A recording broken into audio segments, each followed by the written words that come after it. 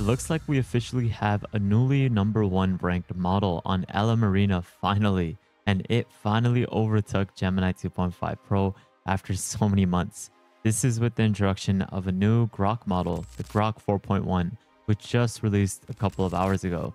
It's a frontier model that sets a new bar for conversational intelligence, emotional understanding, and real-world helpfulness. In terms of its overall performance on LM Arena, it is currently ranked as the #1 model there with a score of 1,483, with its ELO score surpassing Gemini, Claude, and pretty much every other top tier model.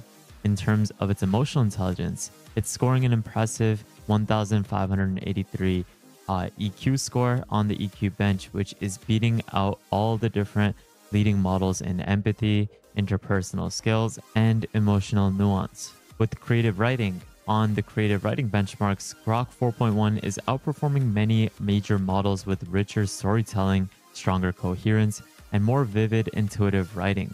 It also has reduced hallucination, and this is one of the biggest wins with this model because it was able to drastically lower the hallucination rate thanks to the targeted post training for information seeking prompts. Overall, this model is a lot faster and the quality is significantly better over the previous Grok models, making the interactions feel more fluid and intelligent. This is a textually insane model that is more intuitive, more human like, and more emotionally intelligent. And now with multimodal generation capabilities directly within the chatbot, which will be outputted naturally as you chat with it. For example, if you simply just ask what is the best places to visit in San Francisco, and you can see that this is the typical answer you would get from a Grok model before this update. But now with the 4.1 update, you can see that it is more intuitive, more intelligently generating responses, showcasing images as well with the multimodal output feature, and it is breaking down the prompt a little bit better than what we saw. It's not just putting out random text, it is thoroughly putting out a better intuitive response that's more human like and more emotionally intelligent that responds to the question. And here's another example of this, not just with multimodal output, but with the Grok 4.1, you can see that it also integrates tables, which is something that most models do. Something I also noticed in my tests is that this new model is more concise and straight to the point. If you saw previous responses from Grok, it would be endless amount of text being outputted. It's just mostly blabber in my opinion, and it's not condensing the answer and not getting to the actual point. But with the new Grok 4.1 model, you can see that it is straight to the point. It is condensing the correct answer and not just writing multiple lines of sentences that don't really mean or attribute to the answer. And in this case, it is going to be able to get you the most important component that you're looking for based off of the natural language prompt that you sent in. Before we get started, I just want to mention that you should definitely go ahead and subscribe to the World of AI newsletter. I'm constantly posting different newsletters on a weekly basis, so this is where you can easily get up-to-date knowledge about what is happening in the AI space. So definitely go ahead and subscribe as this is completely for free. Here's an example that compares the creative writing prompts of the Grok 4.1 versus the previous Grok model, and you can see that it is a lot more creative in terms of how it gets the answer you're looking for. And in this case, it's able to deliver off of this prompt, being more introspective and emotionally complex with this style. Just take a look at this prompt, which is asking why is GTA 6 delayed, which is an anticipated game to release next year exactly. And this is basically just comparing the responses of how well structured the response is. And you can see the previous version is talking about a couple of reasons why GTA 6 is released. But with the Grok 4.1 answer, it is better because in this response, it's a lot clearer, more structured, and easier to scan the key details that are pointing why GTA 6 is delayed. It is using punchy sentences, it's balancing the facts with an engaging narrative, and it's making the explanation more readable and compelling than the denser previous version, which is just outputting multiple blocks of paragraphs. Now, if you're looking to get started, you can definitely do so by accessing the Grok 4.1 completely for free for anyone. You can access it through their chatbot as well as off of your mobile device with iOS and Android. And I believe you only get 10 requests per 2 hours with the free tier, but that's still a good amount based off of the type of responses you're going to get. We're first starting off our test by having it work on creating a SaaS landing page that is very detailed and modern looking. Now, from my previous test, I know that this model is something that doesn't work really well with code, but it's still able to deliver decent results. We're going to be testing it on all different benchmarks from coding all the way to reasoning and a lot of other prompts, assessing how well this model is. So it looks like it has finished generating the code, and it looks like it did put a lot of effort into detailing all the components. Now let's actually take a look at the preview. This is how it looks, and it's not super impressive, but it's definitely better than the typical AI SaaS landing page. It is something that did a great job with the structure, animation, and in terms of its overall response speed, it was really fast compared to what we saw previously. It's not the best model for coding, but it's pretty decent. Next up, I had requested it to create a butterfly in SVG code. I have gone ahead and copied the SVG code for this butterfly. We can head over to this online SVG viewer, paste it in, and this is a really impressive looking butterfly. This actually looks a lot better than what I saw previously with other models. So I would rank this current generation pretty good in terms of its SVG generation. So I have requested it now to animate the butterfly, and let's see if it does a decent job with this. Unfortunately, it did not pass this particular test.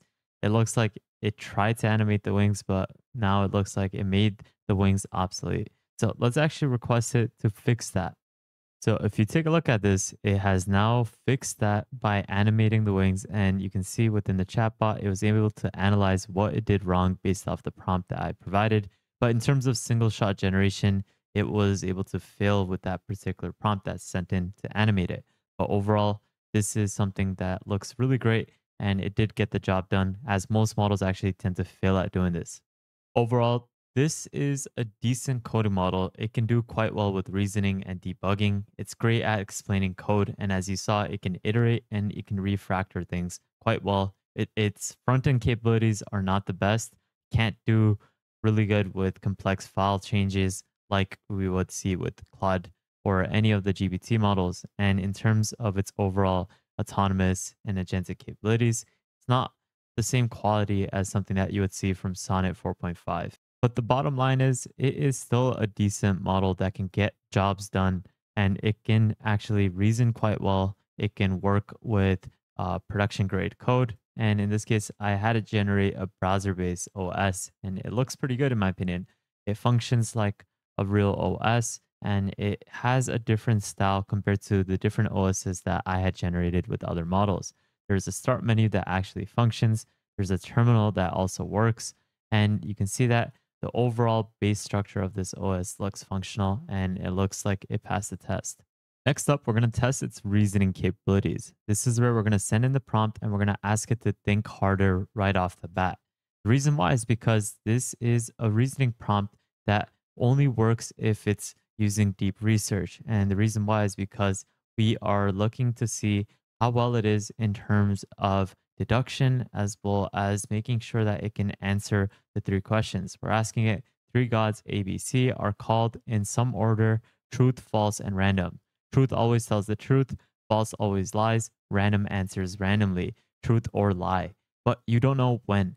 You may ask three yes or no questions, each addressed to exactly one god. You decide which. Each question can only be asked once, and the gods will answer in their own language, Da or Ja. But you don't know which word means yes and which means no.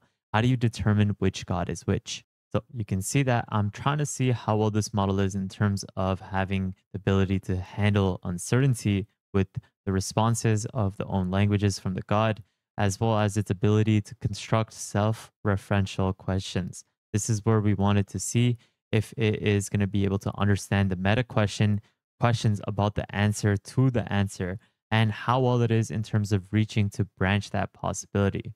And there we go. It looks like we have gotten the correct answer, where it used the self-referential embedded question to be that forces a non-random identification. So it was able to identify by which language da or ja means, as in the response, and it uniquely reveals which other god isn't random by using the reduction method. and it used the non-random God to actually decode the yes or no via the same embedding trick that determines the true, false, and random elimination. This is something that it was able to answer in 2 minutes and 30 seconds. And that was something that is pretty impressive because I tried this with Gemini and it actually failed with this particular response.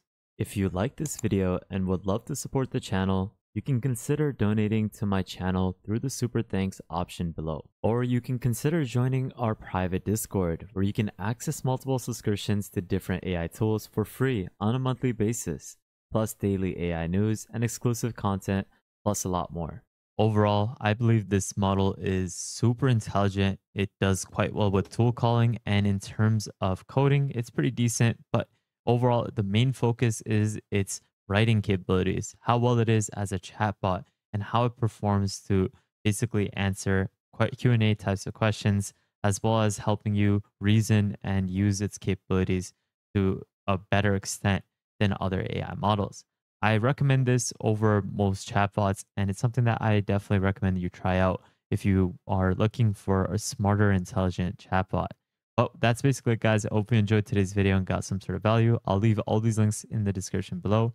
Make sure you go ahead and subscribe to the second channel. Join our Discord, follow me on the newsletter, as well as Twitter. And lastly, make sure you guys subscribe, turn on the notification bell, like this video, and please take a look at our previous videos because there's a lot of content that you'll truly benefit from. But with that thought, guys, have an amazing day, spread positivity, and I'll see you guys fairly shortly. Peace out, fellas.